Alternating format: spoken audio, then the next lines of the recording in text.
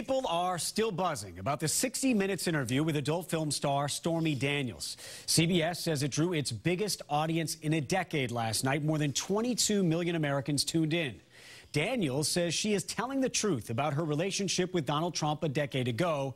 John Keller asked a body language expert to review the video. He was showing you his own picture on the cover of the magazine. Right. And so I was like, does this normally work for you? And he looked very taken back, like he didn't really understand what I was saying. See, he looked very taken aback. I mean, that's a pretty definitive answer, and then going like this. So she doesn't really... She's not necessarily believing what she's saying. Right. If you look at her blinking before and after, that would say that she's nervous. She's not necessarily being truthful. I see uncertainty there, and I think that, you know, from what I've looked at, I mean, I think she's been more than truthful that there was an encounter. But I think the things around the encounter, maybe she's embellishing. She's okay. That could be a sign of embellishment. Yeah. So he did, and I was like, turn around, drop him. You told Donald Trump to turn around and take off his pants?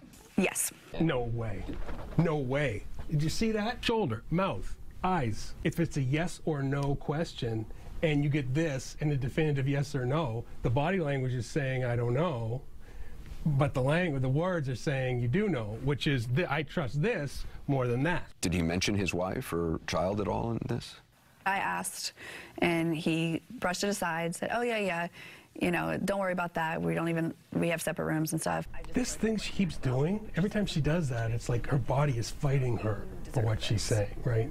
Her body's saying, this is not, she's saying it anyway. Asked me not to tell anyone. So Curry says he found Daniels truthful when she described her sexual encounter with Trump, but thought she was likely exaggerating other details of her story.